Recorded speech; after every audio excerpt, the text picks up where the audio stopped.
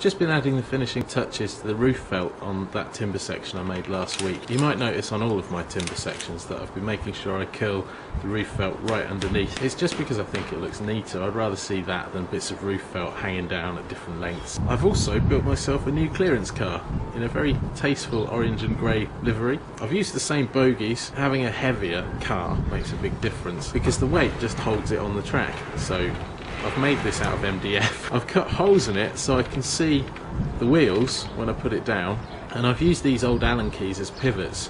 They also double as a lever. So essentially now, as long as I can see into the top of the car, I can put it down anywhere. I can put it on a curve, I can even put it on a reverse curve because I can see the wheels. When the railway's up and running, I may put a coupler on it and send it around as a camera car with a miniature camera attached on the top. I think it will serve that purpose quite well, so even after it's built it will still be used. I'm going to go and have lunch soon, but when I get back I'm not going to do any more railway stuff as such because there's a few garden things that need doing. I've noticed the bindweed's starting to come back, just little bits, so if I get in now and start weeding I should be able to keep that at bay. I've also got all that soil at the back in Tree Corner that I said about the other week that needed to be gone through with a comb. I'm not sure you can get a garden comb, but if you could it would be useful.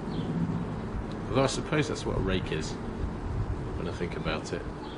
Anyway, I'm using a sieve and I'm going to get lots of roots and weeds out of that soil, and then once I've done that I've got lots of seeds that need planting and need doing indoors and stuff like that. I need plants out here as well as trains, you see.